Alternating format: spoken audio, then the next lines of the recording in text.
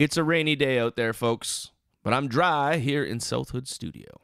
Welcome to episode 46. You've got a real attitude problem, McFly. You're a slacker. Born and raised in South Bay, lower class punk ass, I was Northwood grade. I had it made.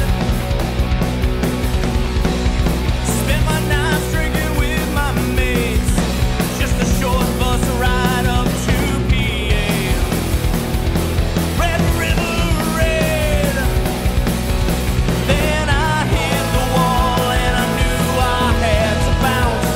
They still say that 19 years ago. Well, I got the hell out. From time to time you may see me hanging around. Now I feel like a stranger in this town. Crocs and rolls is where I learned to play. Westwood Tavern's where I learned to Hey, how's it going? This is episode 46 of Ego and Vice. My name is Mike, and I am under the weather. Speaking of rain, there's a storm cloud in my brain right now. Somehow, somewhere, I got a cold. And at first, I thought it was just like a sore throat. And I'm like, okay, I think I went to band practice, and woke up the next morning. I'm like, maybe I pushed a little hard last night. But then it just crept into my sinuses and up into my brain. It's in my brain, in my throat, and I feel like an absolute bag of shit. Hooray! And I don't like taking cold medication because I don't know, it fucks with my other medication, and I just power through the man cold, if you will. So if I get a little whiny in the short time I'm talking to you right now, I apologize, but I kind of don't, because this could be the last day of my life. I may pass away from this cold, from this man cold. But anyway, fuck it. I was supposed to have this episode up a couple days ago, but I was in bed, and I was staring at the ceiling, contemplating existence. And it was a good time. So I woke up this morning, I dragged my carcass out of bed, and I cracked open a fresh Blue Mountain Coors Light because it's 5 o'clock fucking somewhere, my friends. And it's actually made me feel quite better. Because I'm on the mend. So look out, world. I'm on the mend. Anyway. Other than that, on my being potentially on my deathbed, I haven't been doing much. I did record a nice conversation. That's nice. A nice conversation with a friend of mine called, his name is Chris Ward. He's in a band in town called The Rebel Year. When I was in Hearts and Minds, the band I was in a while ago, we played with the Rebel Year. I think a couple times, maybe once. I don't remember. And I've had short conversations with Chris, but he called me up because I put out an open email, not an email, like a post. Like, anybody want to be on this fucking show? And a bunch of people got back to me, on Ego and Vice, I mean. A bunch of people got back to me, and Chris was one of them. I'm like, hey, dude, yeah, come on in. And so he came in, and we had a good conversation. As always, on Ego and Vice, we focused on his history and, his experiences in local music with the Rebel Year, some of his earlier stuff. We got lots of music that I will play from the life and times of Chris Ward. He also has a new project. It's kind of a solo project. It's called Silent Era Cinema, which is a little bit of a departure from the Rebel Year kind of stuff, but it's really creative, and it's kind of rad. It's very rad. So I'm going to play a bunch of that stuff. So what the fuck, man? Let's just dig right into this episode, because it's a really good conversation, and Chris is a really nice guy, and he's well-spoken, and he's got lots to say. And as always, I say on every episode, these people are more interesting than I am. I'm just the vehicle. That's all I am. Anyway. All right. I'm feeling kind of nostalgic, and I'm going to play some Hearts and Minds. I'm going to play a song called Run, because the way I met Chris, the guest of Ego and Vice, episode 46, was through the Rebel Year playing with Hearts and Minds. Cool. So I'm going to play this song. It's called Run. It's off of Hearts and Minds' last record, their final record, The Dark Season. On the other side of this song, we're going to come back with Chris Ward, and we're going to talk it out, yo. All right, this is Hearts and Minds. This is Run. This is Ego and Vice, episode 46.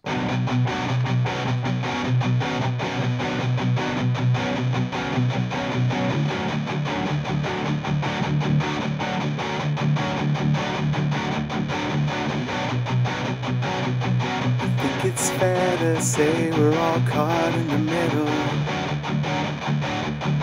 Two opposing sides that just can't give a little.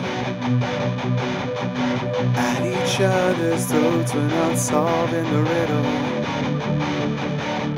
The city burns around you, you're playing the fiddle. Street lights reflected off the wet cement, shielding your eyes to hide your malcontent. Should you miss a step or stop to catch your breath, a traitor lives, a true man's put to death. Can't you see we're falling? Falling faster than we'll ever fly. So we just walk around our whole lives blind, waiting for the day we'll finally run.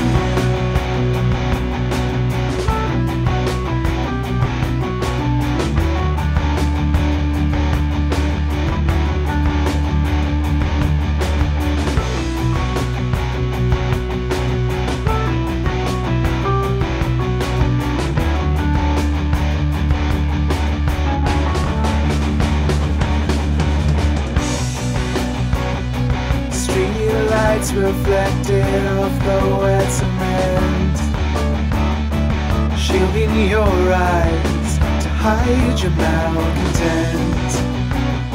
Should you miss a step or stop to catch your breath, a traitor lives, a true man's put to death.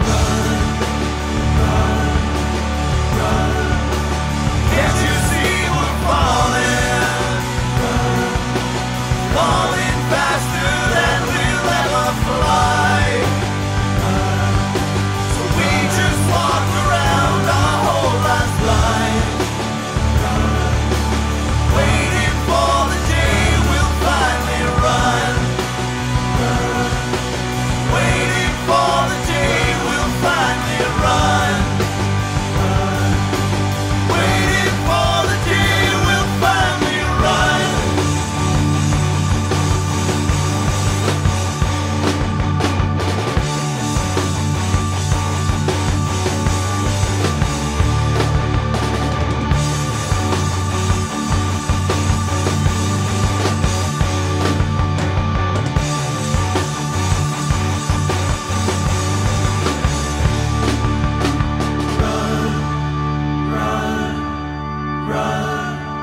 Can't you see we're falling? Falling faster than we'll ever fly. So we just walk around our whole lives blind, hoping for the day we'll finally run. Hoping for the day we'll finally run. Hoping for the day we'll finally run.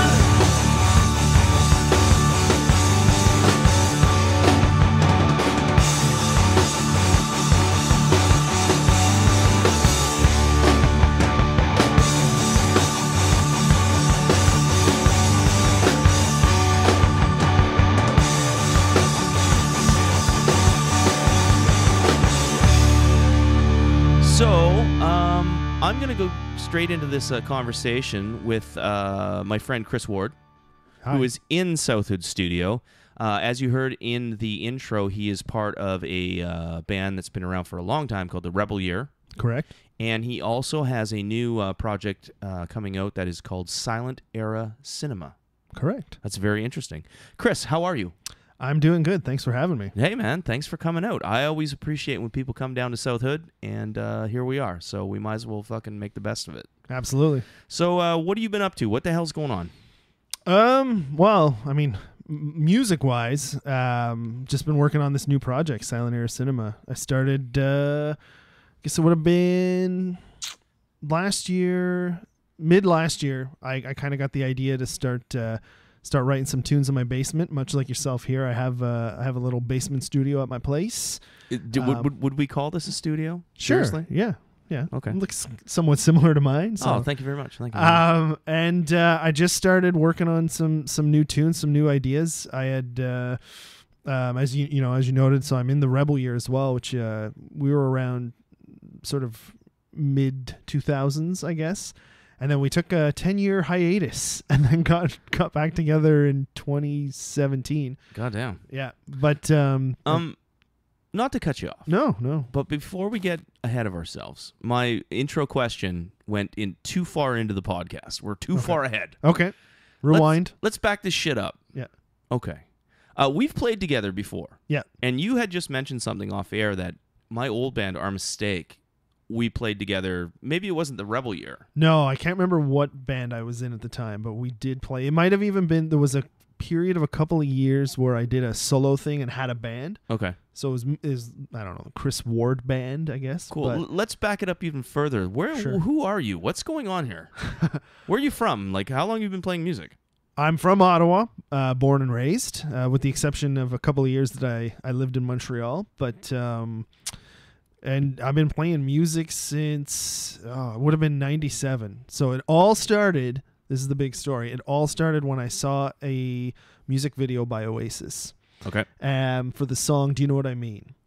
And I watched them play as all these helicopters were flying around them, and I thought, yeah, that's it. That's it. I think I was 14 at the time, and I was like, this is what I have to do. Oh, the 90s. Yeah. And so I remember I went out and I bought, I asked my dad for a guitar, and the deal was I 14 or 15? Because I think I already had a job at that point. But the deal was he would buy the guitar, but I had to buy my own amp. Okay. So we went down to Steve's that's a good deal. Where's Steve's? King Edward? No. Rito and King Edward. We went down to Steve's, and he picked up the guitar, which was a Yamaha Pacifica. Okay. And I bought myself a nice little PV Rage amp. I still have a PV amp. Do you? Yeah, it's just a combo, but I love it. I don't it's give a great. shit. They're great. They're little kick boxes, right? And that's how it all started. And I put together my first band right in high school. And I had mentioned to you off air, like I've been playing in Ottawa ever since. I played defunct places like Molly Maguire's when I think we were 16 when we played Molly Maguire's, and it was really funny because we all had those giant X's on our hands. Of course. And as soon as we finished the last song, I just remember the bouncers being there, and they were like, you gotta go, like, just pack your stuff, you gotta get out of here right now, you're not even allowed to be in here. Molly Maguire's, my old band, when I first got to Ottawa, the band that I actually moved from Thunder Bay to Ottawa for, it was called I Refuse. It was just this 3-piece punk band. And one of the first places, we played Zaphods, but one of the first places we played was Molly Maguire's. Yeah. Molly Maguire's. What the fuck? I just had a brain fart. But anyway, Molly Maguire's, and I remember that place, and I still have. There's that camera right there beside my PS2. Yeah. I have like little digital videotapes of us playing at Molly Maguire's, and like they had that makeshift stage, and I literally went through the stage, like my leg went through the stage, and played there. But that was a rad kind of punk bar. It was cool. You know what I mean? It was like an Irish pub. Yeah. But they brought in a lot of great bands and stuff, and that was another place in Ottawa to play. Mm-hmm. Absolutely. Which is dwindling over the years, of course, as you know. Yeah. So and I don't know, man. Like, I mean, that's where I've been. Like, I've just been kind of steadily playing and writing music in various projects. I played Barrymore's, Zaphods. Oh my God, played Zaphods more times than I can remember. Do you remember Zaphods 2? No. Okay. So I never got to play Zaphods 2. We did play. I'm trying to think, man. I can't even remember. We did play I think it was called the Whipping Post or something like that. I feel like we played there. We played the old Underground, which is of course now House of Targ. Okay. Yeah, and so I don't know. I've always just kind of been on the go, doing my own thing, and and then in 2006 or 5, Montreal became the hotspot for music in Canada. Sure. You know, and I moved down there to try and, you know, make it, quote unquote, make it. Yeah, don't we all try that, right? So it's a tough couple of years. When you started, you said your dad bought you a guitar and you had your PV Bandit or your PV Rage. PV Rage. Cool. Yeah. Have you always been a guitar player? Yeah. In the Rebel year, and I swear to God, my brain is like nuts because I'm old. Chris said to me, he's like, I'm 35, and I'm like, oh, I'm 44, and it's just like, okay, yeah. So we both have like some deficiencies, but I have more. Have you always been? Do you do vocals as well? Yeah. So I actually took up vocals when I was 14. In this high school band I was in when I was 14. Out of necessity, we wanted to play a high school showcase and nobody wanted to sing. So we were a 5-piece band of guys, nobody wanting to sing. Isn't that just so I stepped up. Isn't that just always the story? Is like nobody wants to sing. Everybody wants to like play the drums or play guitar. And it's like, who's going to sing? Well, I don't want to sing. I can't sing. That was the same thing that happened to me. It was just like, I didn't want to be a singer, but I didn't play guitar at the time. They're like, you sing. Fine, I'll sing. Yeah. So I sang horribly. Well, I still do, but same here. So it's it's with the vocals, it's been an uphill climb, but things got better when I took some lessons. Oh, you actually took vocal lessons? Yeah. Oh, cool. Yeah. Those it's funny, because the music, I always find too, like, so when you're younger, the music may not sound the greatest because you're rough around the edges, but those are some great times. And I find that gets lost as you become more serious in music. You sometimes forget about how much fun you're supposed to be having. So I had some really, like, my vocal coach when I was 16, it was at the Folklore Center. She was fucking nuts. This woman was crazy. But I remember I was with her for like 2 years, and towards the end of the 2 years, I wasn't having fun in my other band anymore.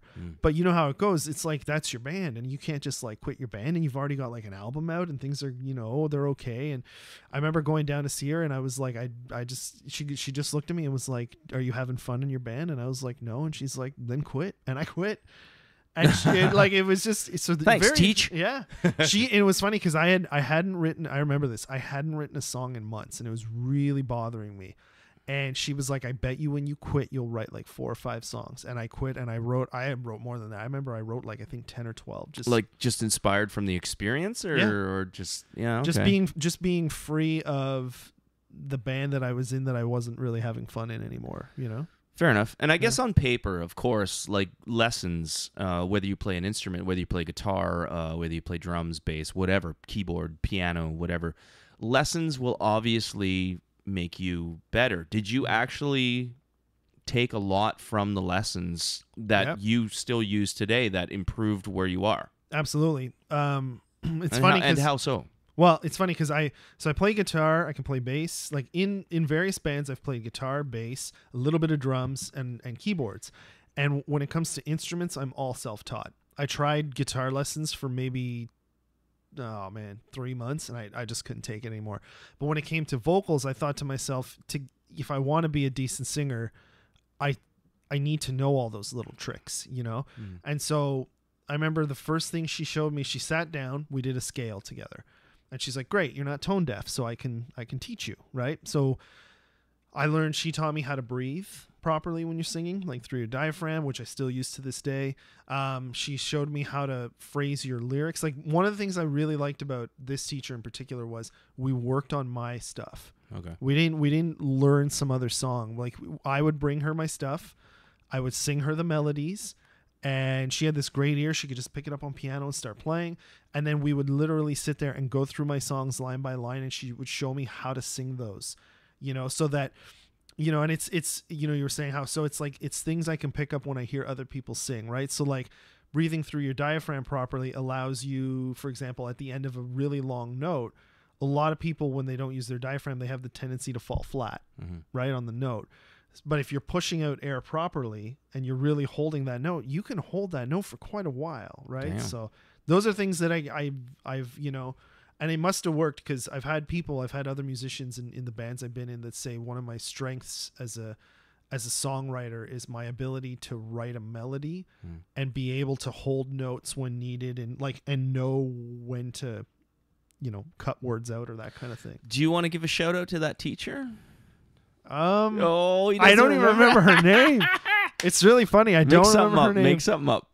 Mary Zadra. Mary Zadra. That's her actual name. Is that her name? That is her name. Is she still out there somewhere? She's got to be. I don't know. She All was right. at the. It's funny because she was at the Folklore Center for quite a while. Because I bumped into a friend who was a teacher there. I mean, again, this was years ago, and he was like, "Yeah, Mary, she's still there." So Oh, good. I don't know. I mean, I know the store's not there. Maybe she hung on to the end. I don't know. I don't know. Well, good for her. And Yeah. She was an influence in your life, Absolutely. or in your rock stardom, Yeah, well, yeah. before attempted- you went to Montreal to try and make It was to try and make it. Yeah. Well, that's cool. So when you went to Montreal, you said you were there for. About a year and a bit. You just went there solely for music, or Yeah. Yeah? Yeah. I mean, I had secured like a little part-time job Okay. to help me, pay some bills. I also was fortunate enough to live with my grandma. Oh. So that was very rock and keeping roll it too. real? Keeping it real. Hey, And, man. yeah. Did anyone that you were playing in Ottawa with go with you, or you went down there Nope. solely by yourself, Yep. saying I'm gonna? Did you go down there as like I'm just gonna do some solo stuff or some acoustic stuff, or I'm gonna go down there, I'm gonna meet some people, get incorporated in the scene, start a band, and see where it goes? Well, see, so I'm a planner. So I always plan ahead, and it's more the latter. So if you remember, and again here I am aging myself. You remember mp3.com? Of course. So I had found, so I was really into Brit rock, right? Brit pop, Brit rock, whatever. And I had found this band called Brighton from Montreal. And I loved their stuff. I've absolutely loved their stuff. And so I kept in touch with the singer Nathan, who's still a pretty good friend of mine right now. And I remember messaging him, being like, "Oh, your band rocks." Da, da, da. It all lined up that I got out of university, and his band was they were rejigging their lineup. They wanted to change some things around, and they needed a keyboard player. So I didn't really know too much about playing keys other than what I had taught myself. And I had bought myself a piano, or like an electric piano, whatever. And he was basically like, "Yeah, like, do you want to come down and play keys for us and move to Montreal and play keys?" And I mean, I was like, "Sure, yeah, let's do it." Yeah. So that's kind of why I went down there initially. And then, during my time there, I also did solo shows too on top of that. And the nice thing with Montreal too is you're fairly close to New York City. So I was going to New York back and forth quite a bit and playing some open mics, things like that. But yeah, originally it was to join this band Brighton, which we later, I think we renamed ourselves Acrobat. And so I played with them for a while. And the guys are still friends of mine too. So that's great. Yeah, you make a lot of connections in music, whether it be in Ottawa or Montreal, because we're all kind of after the same goal, I suppose. Yeah. And even if it's not a goal of making it, it's just, peers, and everybody loves to do what they do, and you love writing music, and it's kind of a passion, so you just keep following it, right? Absolutely. Whether it be in Ottawa, and Montreal's an easy move from Ottawa, because it's just like, if your whole family's in Ottawa and you move to Montreal, something drastic happens, I'll be there in an hour and a half. Boom. You know what I Exactly, mean? So yeah. it's cool. Yeah. I love Montreal. I have some good friends up there in a band called the Whiskey Chase. Nick and Johnny and Nico. Hey guys, how's it going? Yeah, we go up there all the time, and it's really amazing how close Ottawa and Montreal are together, like close to each other. And Ottawa scene I love the Ottawa scene. Absolutely. But you go to the Montreal scene, and it's just a different kind of electric. You know what I mean? Yep. So you can kind of spread your wild oats that way. So, Absolutely. awesome, dude. Yep. That was a good opening segment. Sure. Do you have anything? You sent me a couple of songs from your new projects, and I Yep. also have some songs from the Rebel Year. Sure. But do you think you could find something? Did you record anything with your bands, like those early bands? I always like to play something like the progression of like, who is this guy? This is where he started, and this is where he ends up. Is I there- don't have anything that isn't on a CD. I Okay. have CDs. I can maybe do some digging around for you. Maybe even like dump it onto. Are you a Mac or PC guy? Yeah, I'm a Mac guy. Oh yeah, just fucking throw it in there, and it'll just automatically like integrate or associate with like iTunes, Yeah, and then send me something, sure. and then we'll play a song right now. Okay. We have no idea what it's gonna be. We don't know. All right, this is Chris Ward from the early days. Hopefully, he can send me something. All right, this is Ego and Vice, episode number 46.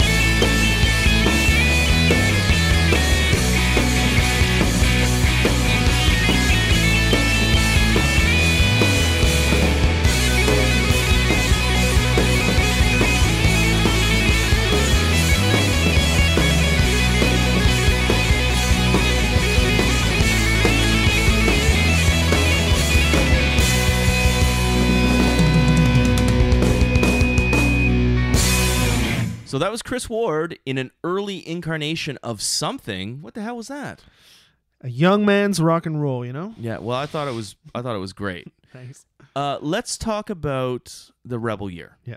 Because that's how I know you. That's how we met. I think the first time I ever met you was at the Rainbow when Rainbow you played with Hearts and Minds last December. Last December. But I'm sure the Rebel Year goes back farther than that. We do. We go back to 2007 when I moved back from Montreal. So I came back to Ottawa, had all of these songs that I had written in Montreal, needed a band, tried to set up the solo thing again that I had going on, wasn't really having it, kind of fell apart, kept the drummer from the solo thing, asked at the time 4 other guys, and that's how the Rebel Year came to be. We were known for having, when you and I played in December, we're back to a 4-piece now, but back in 2007, we were a 5-piece with 3 electric guitars. Wow. Which used to cause a lot of sound men, used to be their the bane of their existence at our shows. That's like trying to mic 3 amps. That's like the Foo Fighters. Yes, like the current Foo Fighters lineup. The Foo Fighters, yeah. But yeah, it honestly, the Rebel Year is probably one of the only bands I've been in where everything just happened really easy and naturally. How did you guys all get together, and what's the Rebel Year? What does that mean? So the Rebel Year is a nod to my year and a bit that I spent in Montreal, Okay. Trying to make it. We keep using air quotes. Which nobody can see. Nobody can see. Make it. They can feel them. But, honestly, I had all these songs. I wanted to start another band. And I asked a friend of mine, Dan, who's been he's a guitar player and he's been in several of my projects. And then from there, we asked his friend, John. I had my buddy, Max, who was the drummer in all my solo stuff. And who else did we ask? There was a couple of guys at the quote unquote third guitar position that it was a bit of a revolving door until my buddy Dave stepped in. So it was all friends of mine that I knew, and it was great. All I remember about that band is by Jam 2, even though we hadn't solidified the third guitar position yet, we had like 6 songs done. It was crazy how fast we wrote. It just Chemistry all was came. there, right? Yeah. Was the third guitar like a planned thing, or you just didn't? Yep. You just felt bad about like saying, okay, whoops. No, whoops. it had to be louder. Had to be louder than everything, and it was always planned. I remember I told that to Dan, the I guess the second guitar player, and I said I want 3 guitars, and he was like, why, And I was like, I just really want it to be really loud. And That did was it? the idea. And from your vision, did it work out? Like Absolutely. You said that when a sound guy was just like, oh Jesus Christ. Yeah. But when it came to like the writing process, the 3 guitars was very functional. It was like exactly what you were looking for. Yeah, I mean, we always had really smart musicians in that band. Like it's we had a couple of lineup changes, and we really hit our stride when we brought in these 2 brothers. So Alex on drums, and then Sam on in the third guitar position. Mhm. And I mean, Dan is a great guitar player. Alex is a fantastic drummer. Sam's a great guitar player, and John is an incredible bass player. So it all just fit. And in fact, what was neat was having the 3 guitars really let us go creatively. You didn't have to fit in that mold. I can just keep a rhythm going and let those 2 other guys just do their thing, Mm-hmm. and those were really fun times. Like we did some shows with the Arkells. We did some shows with the Stills. We played Blues Fest that year, and it's 2009, the year Kiss came. Fuck man. Gene Simmons. Yeah, I'm not gonna lie. I stayed for 2 songs and then got the hell out of there. But What a douchebag. yeah. Anyway. Yeah, no, I share that same as you. But that's what happened. It was great. It was a fantastic band to be in. And then we broke up. I was gonna say, how long did that formation of the band last? Because before we get to the 10-year hiatus, Yeah. let's kind of like milk this dry. Yeah, so that formation lasted about 1.5 years. Okay. Yeah, because the band was together for about 2.5 years. The first formation lasted about I don't know, like almost 1 year. And then the second one was about 1.5 years. Yeah. We had this really sweet gig in Toronto playing the Mod Club Theater. Mhm. It was great. I had a blast with those guys. Still do, you know, when we do get together. But we played Blues Fest and then we broke up. What? How come? What happened? You know, I think it's like anything else, right? You know, you start. I don't know if like complacent is the right word, but you start kind of getting bored, and then you start looking at other things. And I remember, you know, some of the guys were starting another project with somebody else, and then, you know, it's like, okay. And I think, you know, it's funny because one of the pieces of advice I got from my buddy Max at the time was, whatever you do, like, even if you have to retool, find new guys, whatever, he's like, don't give up the name, because you've already been building it up. And it's the only band I've ever been in where... Well, it's your brand, right? Yeah, and it's the only band I've ever been in where it got to the point where I wasn't really booking shows anymore. Mm-hmm. Like, people were emailing us to go play in Toronto or emailing us to go play in Montreal. And, you know, when you're young, though, and you make rash decisions, when the band broke up, I was like, fuck that, man. Fuck the Rebel Year. I don't care anymore. Went started some new bands, like that kind of thing. And looking back, I mean, maybe I should have just kept the name and kept going. But, you know, here we are 10 years later, right? So. And during that first incarnation, is that the right word? Yeah. Yeah. What was the influence to when you were writing your songs and stuff? I know, like, you grew up with your first thing was Oasis. Yeah. And when you had that band, which lasted a good chunk of time, like, how did you, like, what was your influence to write? Would you listen to something and be like, okay, or was it just all, especially 3 guitars, like that must have been like an elaborate kind of process. Yeah. Well, at least at the start, for a good chunk of time, it would always be me writing the songs, and then I would bring the sort of, you know, the shells, if you will, of the songs to jam, and then we'd hash out all the parts. Towards the end, actually, though, you know, on our last EP, there was like some songs credited to me, one to our bass player, one to our guitarist Dan. So like, and even after that EP, like, everyone was bringing tunes in. For myself, I mean, you know, that's like your mid-20s. Those are tough times. So it wasn't necessarily even what I was listening to. It was like, I think just all the shit I was going through at the time too, right? You know? You tend to go through a lot of shit in your 20s, whether it's real or not. Exactly. Real or perceived shit. Perceived fucking bullshit. Yeah. So But it leads to a lot of material. And what were the songs about? I think they were about, you know, trying to well, obviously relationship stuff, girl stuff, right? At the time, you know, love. But there's some stuff too. You know, I mean, I was pretty angsty when it came to politics. I mean, I'm a political guy. I speak out on stuff, and there was a lot of tunes too that had to do with sort of politics, the state of the world. You know, that was still somewhat close to like 9/11, so you still had George Bush in there, really, really making shit.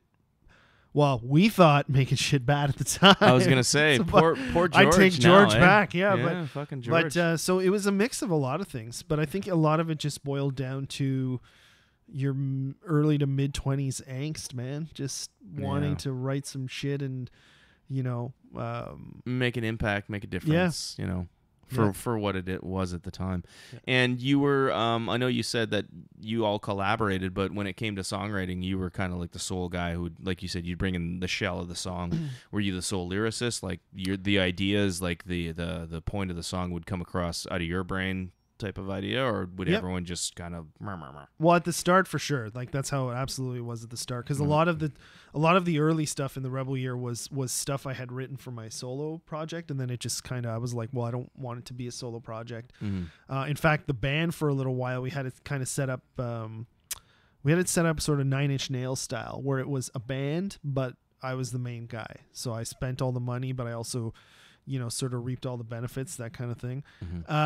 But towards the end of, like, I would say like 2008, 2009, it was very much a collaborative thing where I think, with the exception of one tune, I still wrote all the lyrics and the melodies, but in terms of the actual music, it definitely became more of a band thing. a collective? Yeah. That's cool. When the band broke up and you said, like, okay, that's fuck Rebel Year, fuck this, fuck that, whatever. Was it a hard transition to go into something else, or you were just done with it at the time? I was done with it at the time. Okay. So I had a friend of mine, Charles, and I started a band called Right by Midnight. Before we get into that, though, Yeah. Okay. Yeah. this is a whole different conversation. It is. Yeah. Let's play something from Do you have some recordings from the first? Yep. All right. Of the Rebel Year? Yeah. Oh, yeah. Okay, cool. Yeah. Is there a song you want to play? Off the early stuff? Yeah. Let's just to give the audience. There's Yeah. the air quotes again. The air Jesus quotes. Christ. something to kind of relate to. Absolutely. So we'll do a song. We'll do the first song off the first EP. It's called Union Station. Union Station. And I wrote it when I was sitting with my acoustic guitar in Union Station in Toronto. Nice. Yeah. All right. So this is the Rebel Year, the first half of the Rebel Year. 3 guitars in this fucking track. Yep. This is Union Station from the Rebel Year. This is episode 46. I'm with Chris Ward. This is Eagle and Vice.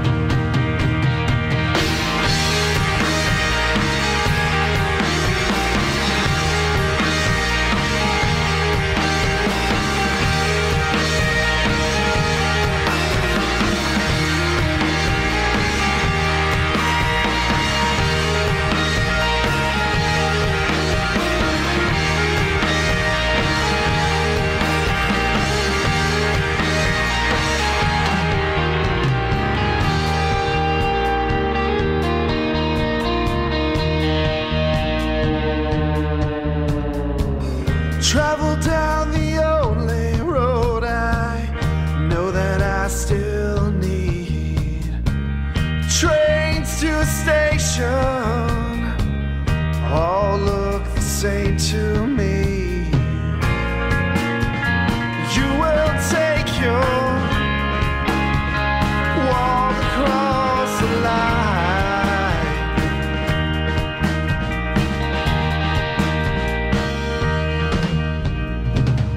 Been back and forth for so long, can't find my place. You and I, we sing the same song, love my mouth can't taste. You will take your walk across the line.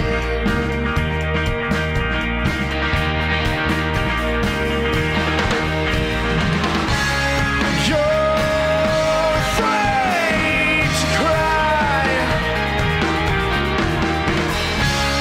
and afraid you'll die. You're burning lies.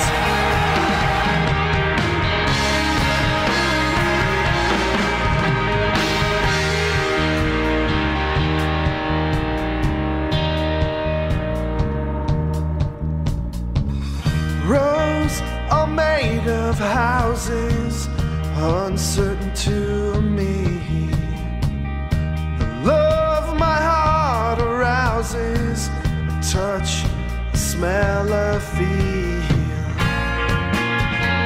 You will take your walk across the line.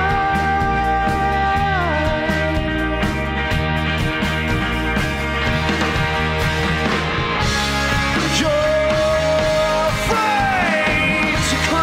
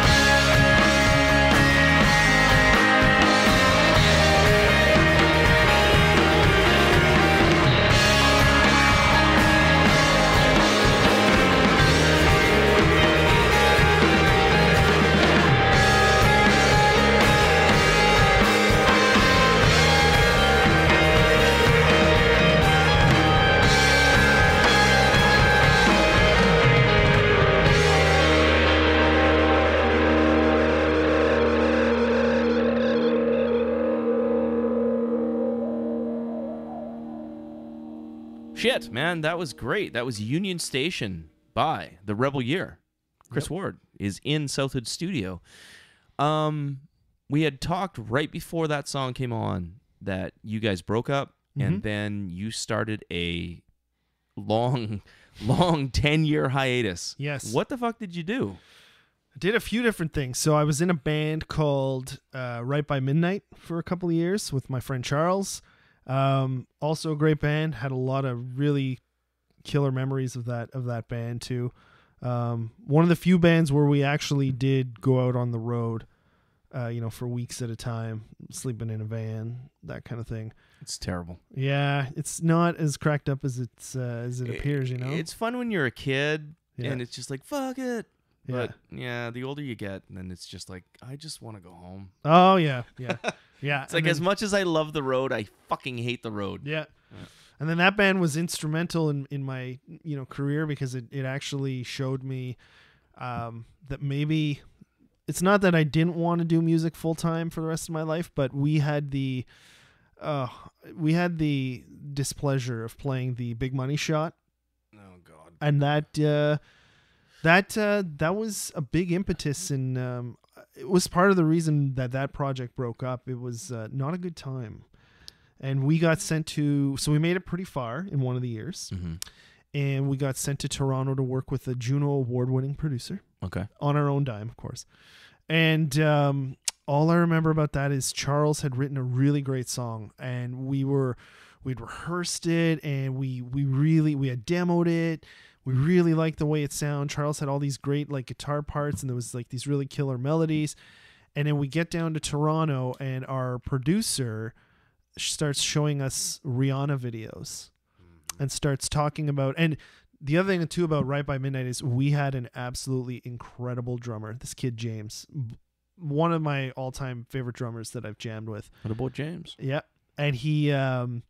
This producer decided that all James would do in the verses was just mash the toms, like this, pop, Sure. pop, pop, pop.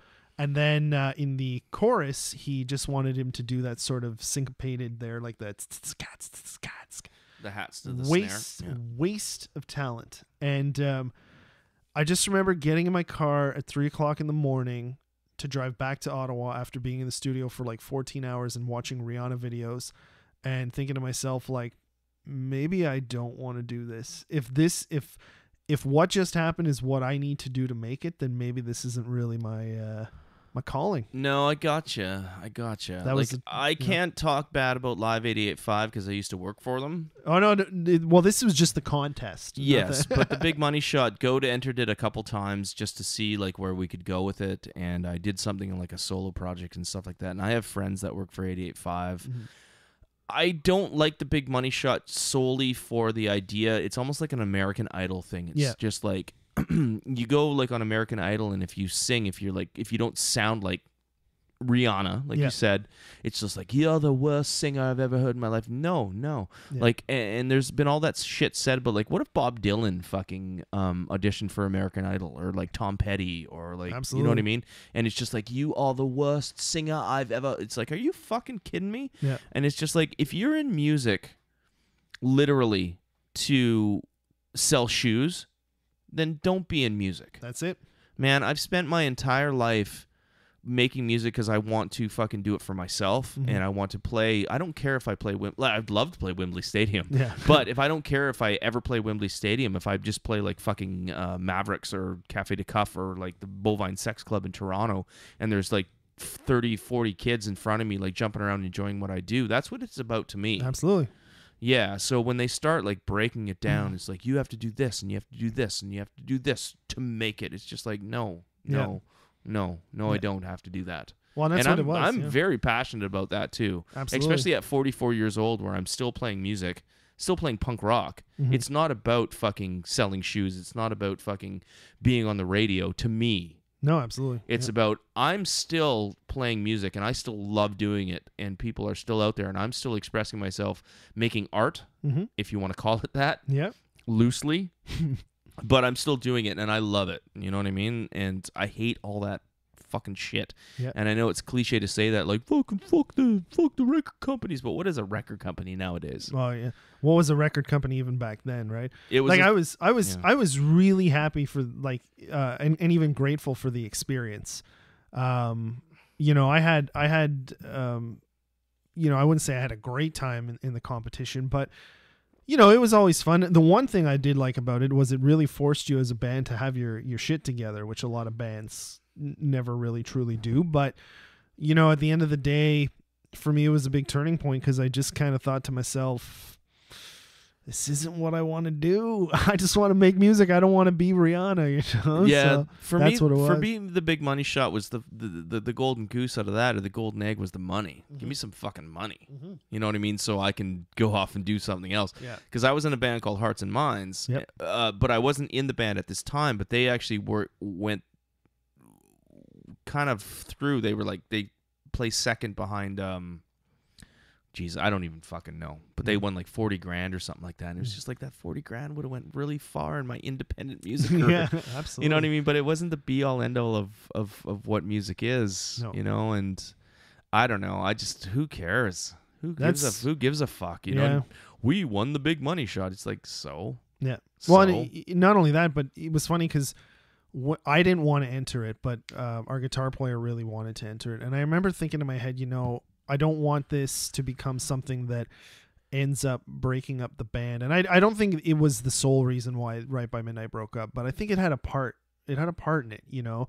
It was the idea that I think it cements in some people's heads, this is what I want to do to make it. I want to do this. I'll be Rihanna. But then in my head, it was like, well, I don't want to do that. If making it means that I hate using the word sellout, but if making it means that I've got to sell out and sell my soul, then you can keep the 40 grand, as nice as it would be, and I'll just keep doing my own thing. Like It's important. It's very yeah. important. It's very important in any type of like art, performance art, or anything.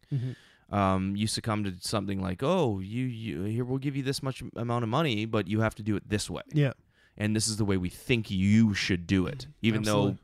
though like 6 months ago, you didn't even know who we were, but because we kind of like, we like your sound or something like that, do it this way, and we promise you're going to get this. It's just like what you're offering me. Yeah, money's fucking awesome. I love money. Yeah.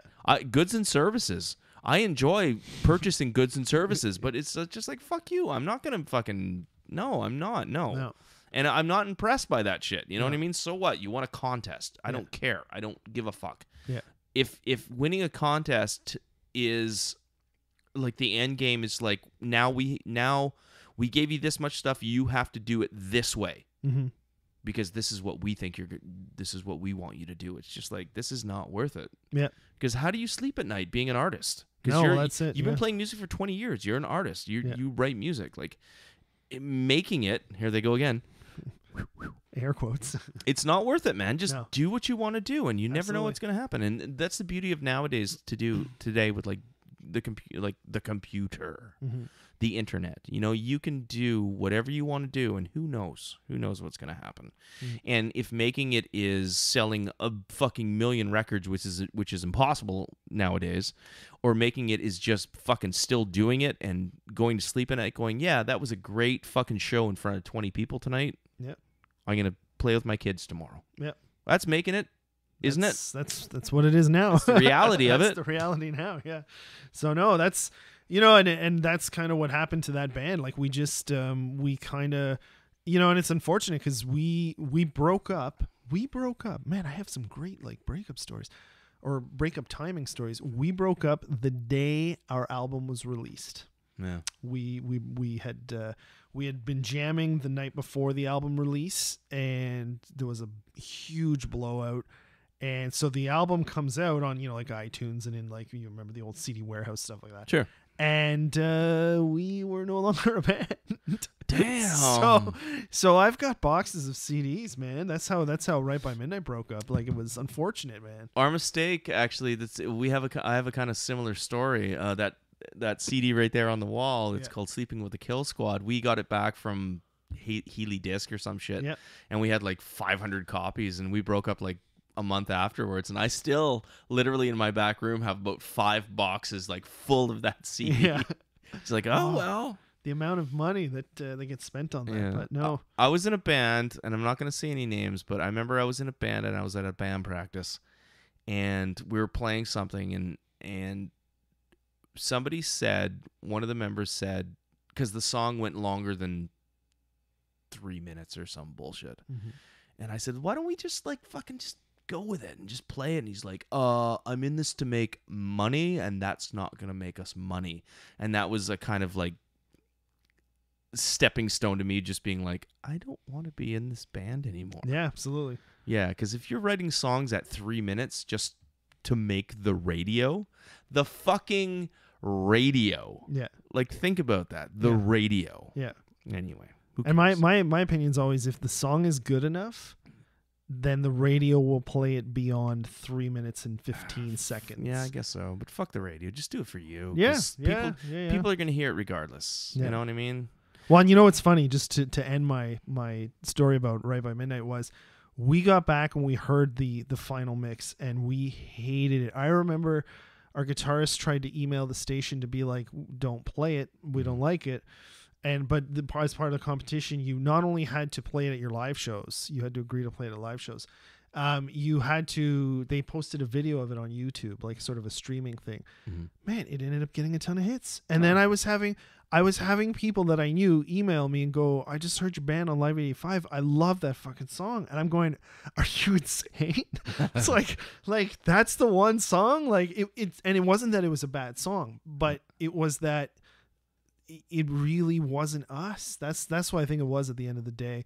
The original version we had of that song that Charles had wrote was infinitely better than when this producer got his hands on it and just like tore it to pieces. And Right. you know, I remember at one point he was pleading with us to scream something he wanted. There was like this big ending that he had built up, and then he wanted one of us to yell out something crazy over top, like I'm going on holiday or something like that. I just, oh man. And I remember when he said it, all I did was facepalm. I was like, oh my God, what's going on? Facepalm myself. Yeah. So that's the story of that band, man. You know, so, That's cool. Yeah. So after 10 years, Yeah. 10 long years, the Rebel Gear is back together. Yeah. Well, Yeah. I don't know if they're still together. We're on but- another hiatus. Yeah, okay. But they got back together. We You got did. back together. Yes. Yeah. Okay. So how did that come about?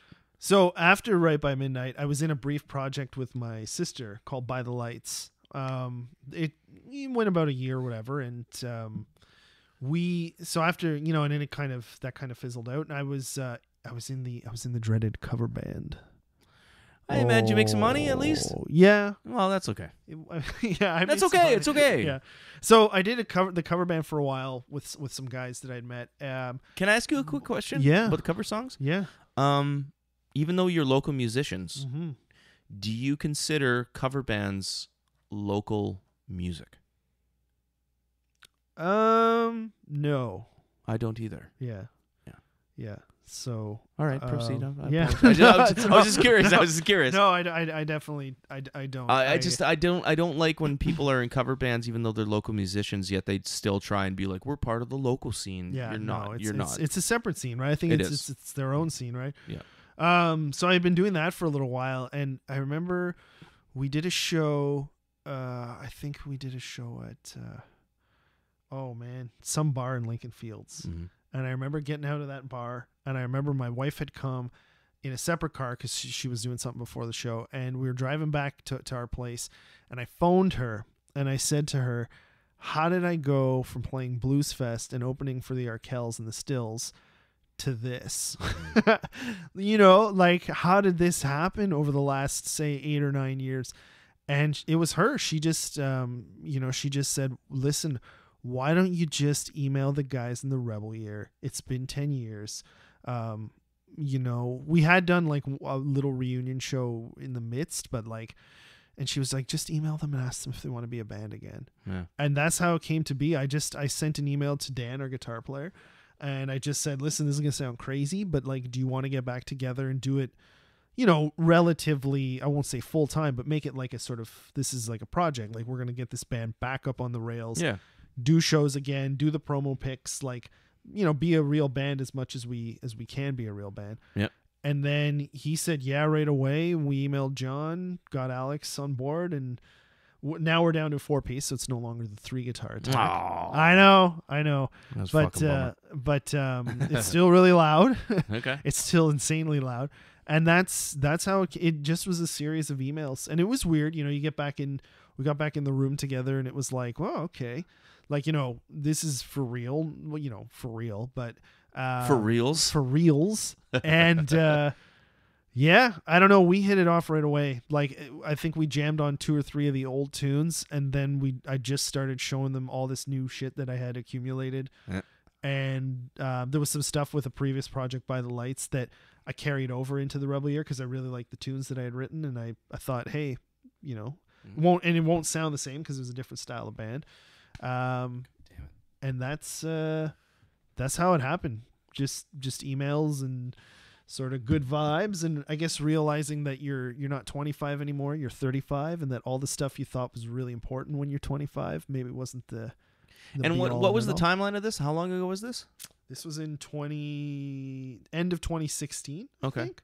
And you guys stayed together. You gelled again. Everything was good. Yeah, we still do. Yeah. Okay. Yeah, it's definitely so we've been taking a little bit of a break over the last couple of months, but I think it's just a lot more easier, and I'm probably the biggest reason. Like I've always taken music very seriously. It's a passion of mine, and it maybe drives people away sometimes.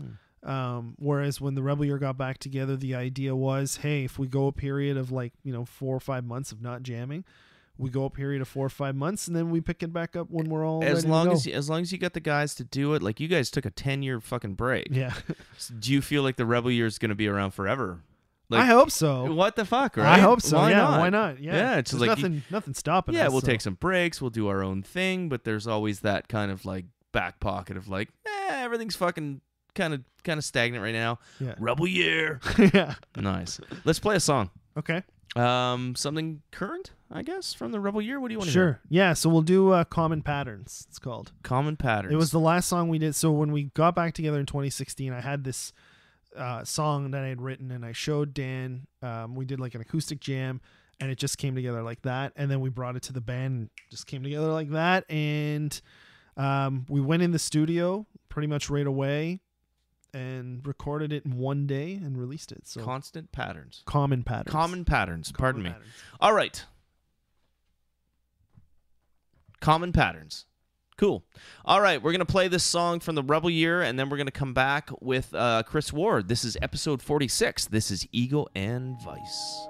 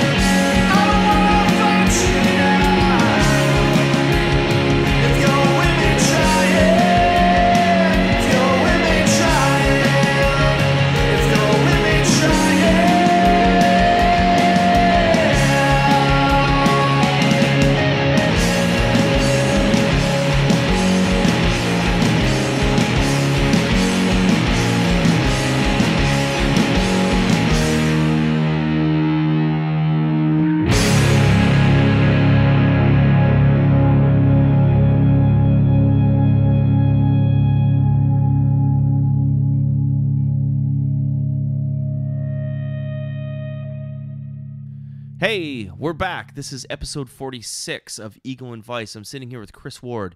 Hey, Hey. Silent Era Cinema. Yep. What the fuck is that? It's the new project. It's the new solo thing I got on the go. It's and it's probably the most, no, this is gonna sound, most different thing I've ever done Okay. musically in the 20 years that I've been writing and making songs. How so? So first up, it's mostly instrumental, although I do have one new track that I just released that has a vocalist on it, but it's mostly instrumental, and you know, it's all me by myself at home in my studio, writing the tunes. It's got a lot of synths, a lot of beat making, just completely different than anything I've done. You know, you're a songwriter yourself, so you know the usual thing is, you know, you pick up your acoustic, have your pen and paper in hand, write a song out, you know. You don't know me, man. Yeah. You don't know, you totally do. Yeah. So, well, and that's been me too, right? Like you know, I have lyric books at home and stuff.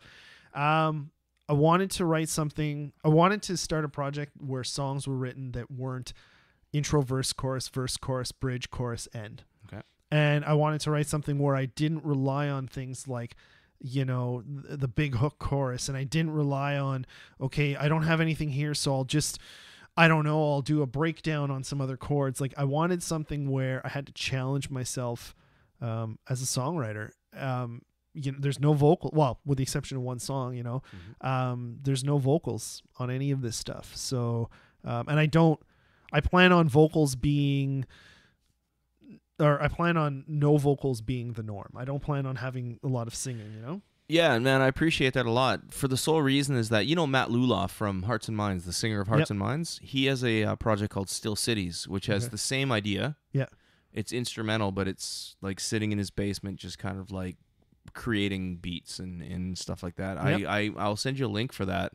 Sure. And maybe you guys can like riff off each other, like find some influence from each other, but it's very much the same idea. And yeah, I appreciate that a lot because I love his Still Cities project. Yeah. And I was listening to some of your well, you have a couple songs out. Yeah, I've got 2 releases out. I put out an EP, a 4-song EP back in April, and now, like, I guess last Friday, I put out a 2-song, I don't know, cool, double A side, whatever you want to call it, right? So I told Matt too, I said Still Cities was always like good driving music. Yeah. You know what I mean? You put that shit on and you're just like at night with the lights and all that stuff. And, cool, man. What do you want to do with this? Is this just like a hobby, or do you want to? I don't know. You've been in rock bands your whole life. Yeah. Yeah. So, it's where do you go? Where do you go from here? To be honest, I don't know. You know, it's funny because I don't have any expectations of it. I don't have any, I guess, you know, any artist and stuff has goals, right, that they want to accomplish, but so, you know, I have goals, but I think the goals are just, hey man, just keep writing music, you know, and if people are digging it, then fuck, why not just keep going. Getting that out there. Yeah, you know, just getting it out of you almost. You know what I mean? Yeah, absolutely. You know, like I respect that for sure. I think one of the biggest things for me with music is it's always been an outlet. And I look back on the times over the last 20 years where I've maybe not been the happiest, and it's because, you know, it's because something has not been going right musically, right? It's usually because I can't write a song. I have writer's block, and those are when I'm like my crabbiest. Preaching to the choir, sir. I can't do it, you know. And so, you know, with the Rebel Year sort of being on a break for the last little bit, that creative outlet in me is still there, and I still need to. You know, I need to get it out. I can't, you know, so that's cool, man. That's how I respect that so much. And one thing I've always said about myself is that I've played punk rock my whole life. Mm-hmm. And the last thing I want to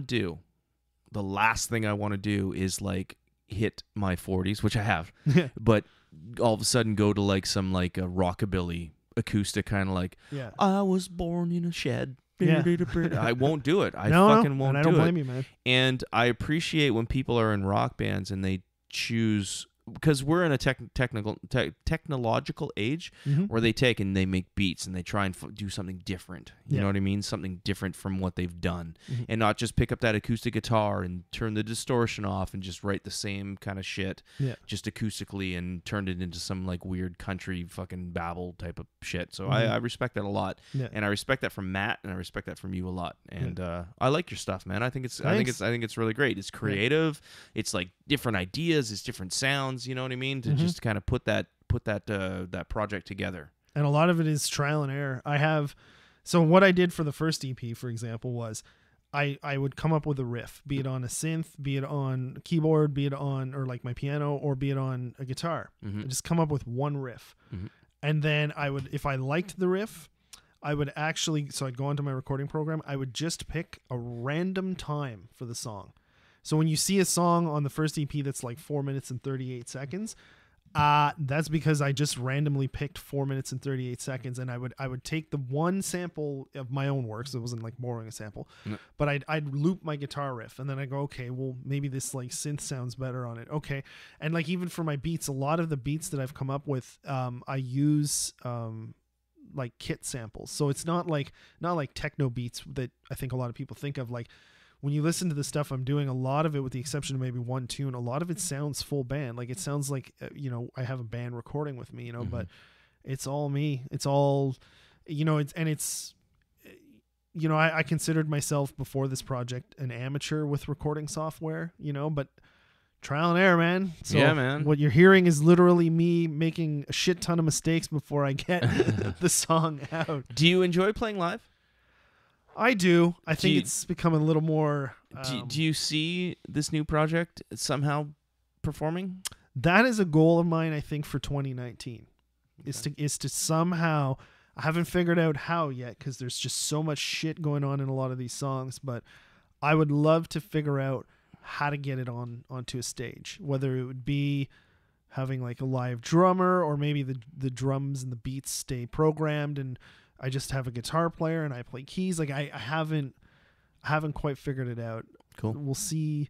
Like I know there's like something called Switched on Synths or something at House of Targ once a month. Right. I'd love to try and get a slot on there and just, man, like the rest of it, trial by error. Let's see. That's exciting though. It's very exciting because it's just like that's part of the project, right? Let's just see what we can do with it. Yeah. And whenever you do that, I will be there, man. Awesome. I'll come and enjoy it. Yeah. Let's play a song. Okay. What do you want to hear from your?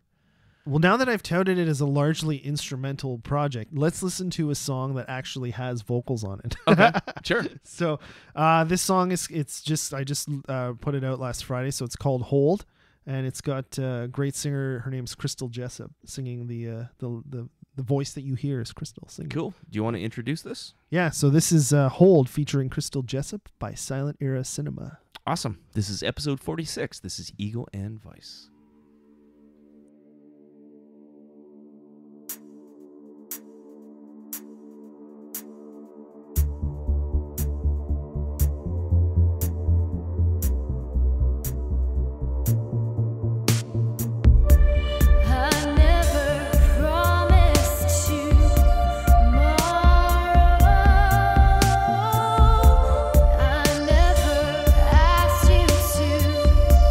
Fall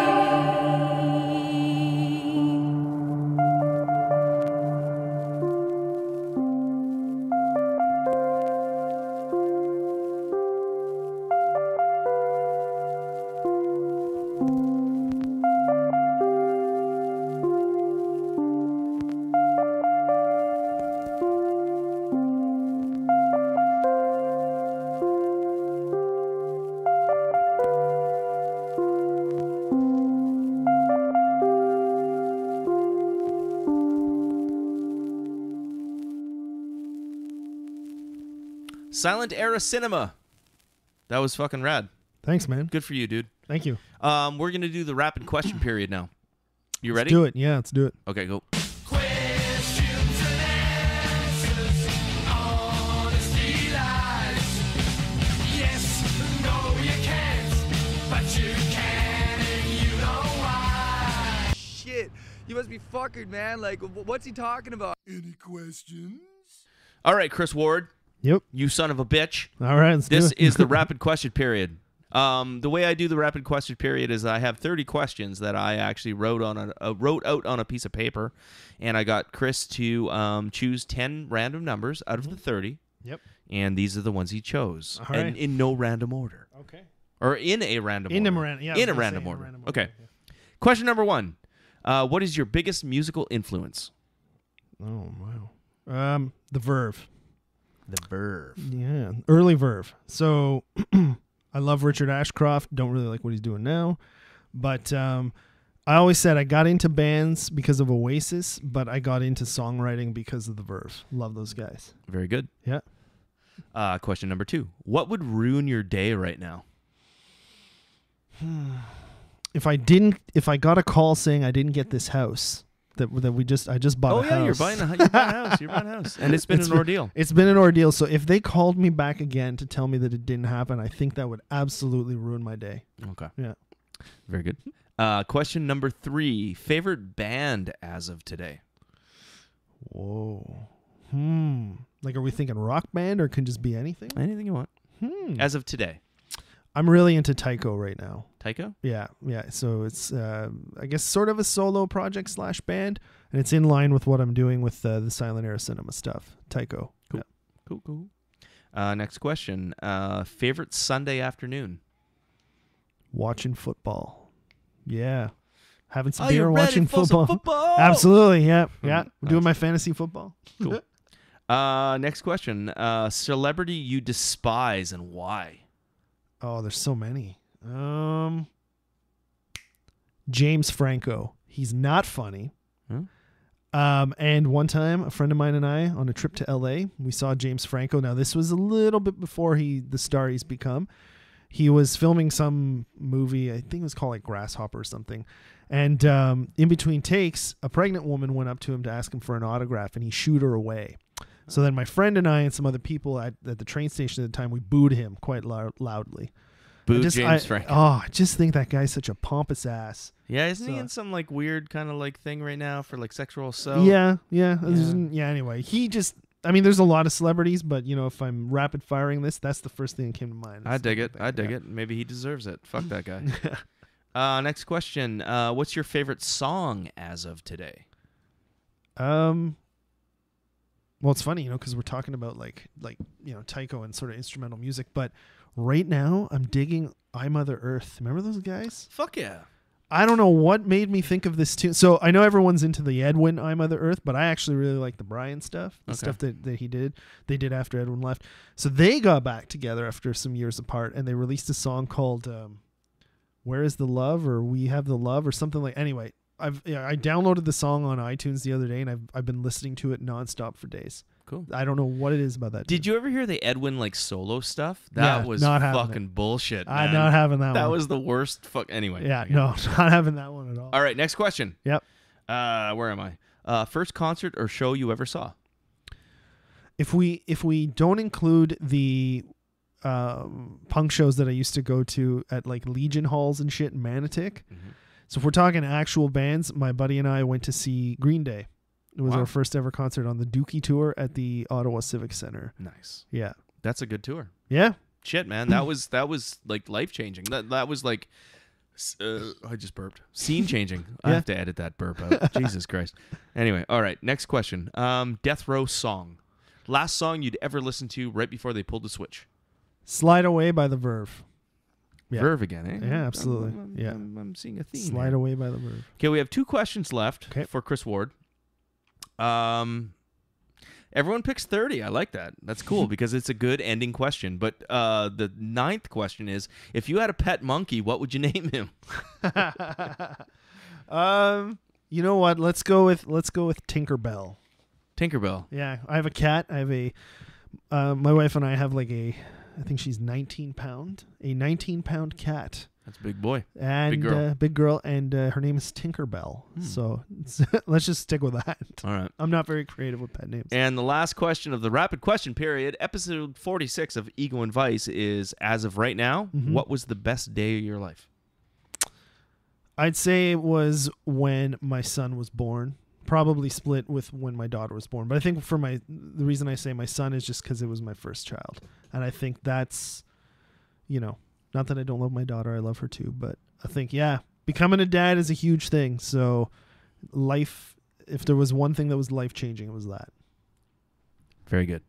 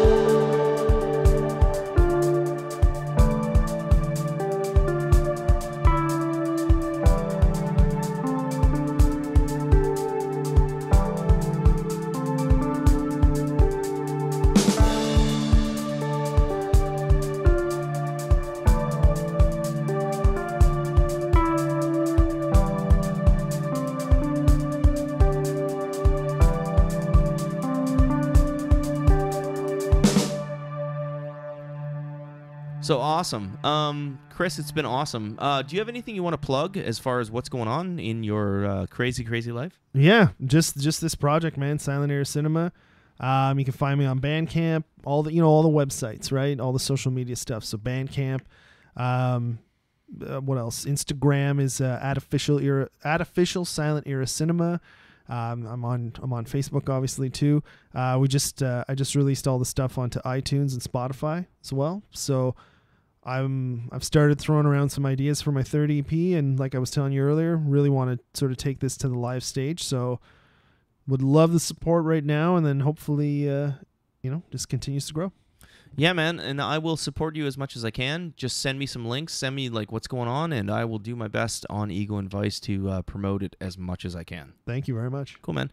If you want to get a hold of me, you can contact me at egoandvice@gmail.com. If you want to listen to any of the podcasts, you can go to egoandvice.com. I'm available on iTunes, Google Play, Podomatic, Facebook, blah, blah, blah, blah. All the shit that you can actually find cool podcasts. Well, don't actually search cool podcasts because you might not find mine. But as far as episode 46, Chris Ward, my friend, it's been a pleasure. Same. Thank you very much. Thank you so much for coming in. I will be back next week with a good friend of mine from Thunder Bay, Ontario, Mr. Gary Doherty. So tell you what, we'll see you next week. Thanks a lot. You've got a real attitude problem, McFly. You're a slacker.